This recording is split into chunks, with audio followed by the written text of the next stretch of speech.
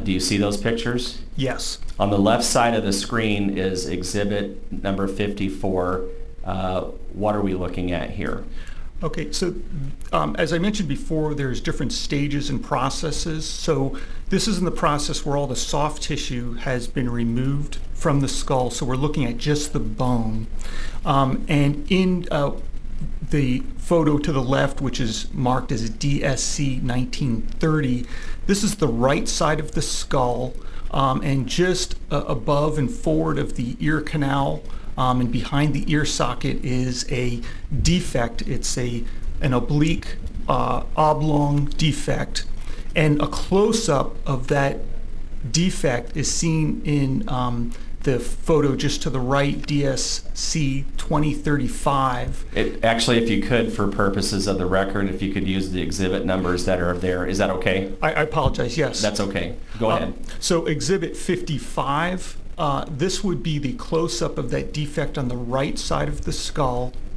And the features that are important to notice is that there's a pointy end towards the top and a slightly squared off component on the bottom. This is consistent with a knife that would have a blunt end and a sharp end, or what we call a single-edged blade. Okay. Can you make any determination whether or not this single-edged blade that caused this wound would have penetrated through the skull? So not shown in this photograph, but by observing the skull, we see that this wound goes all the way through the skull. Okay. And is this the skin that we saw that was covering this area in States Exhibit 53 before it was cleaned up? Is this the same area? No, this is a different area, opposite Okay. side of the skull. Gotcha. So just to be clear, were there two areas of injury on the skull? Yes. All right. One on the left, Correct. and then a penetrating wound on the right. Correct. Okay, let's go back. I just want to make sure we're clear to the previous picture. This particular exhibit, number 53, do you have any opinion as to what would cause this injury here? This would have been a sharp force injury, so a knife could have caused this. And did the knife, would it have penetrated the skull that we see here in exhibit 53? No. Okay, so left side, it does not penetrate, correct? Correct. This would be associated more with her cheek? Yes. And the right side is a penetrating sharp force wound through the skull. That's correct. All right. Let's go back to the next slide. There we go. 54 and 55. Anything else of any significance that assisted you in arriving at the cause and manner of death in States Exhibit 54 or 55? No, we've covered it. All right.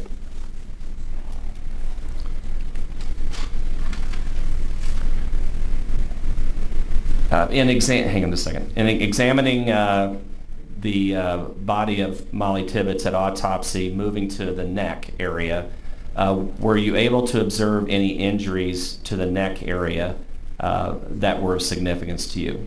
So during the initial part of the examination, all the soft tissue was absent due to decomposition.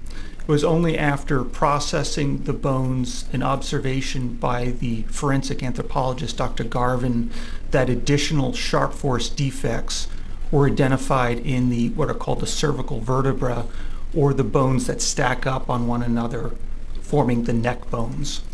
Okay. And let's go to the next slide.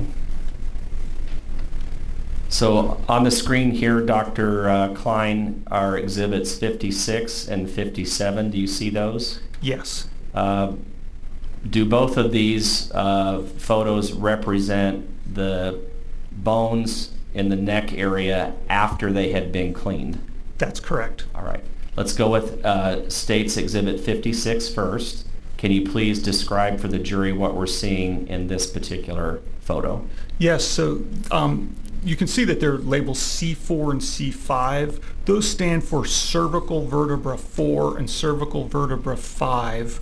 The way the vertebra or the neck bones are numbered is 1 is right beneath the skull and actually supports the skull, and it goes all the way to 7, which is right about the area where your collarbones are.